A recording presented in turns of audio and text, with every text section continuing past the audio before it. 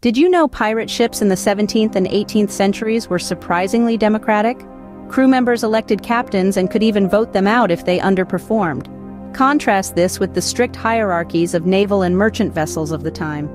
Pirates also followed a pirate code, regulating everything from loot division to injury compensation. They even had a favored sea route known as the Pirate Round. And let's not forget, some brave women like Anne Bonny and Mary Read defied norms, becoming fierce pirates themselves. Fascinating, right?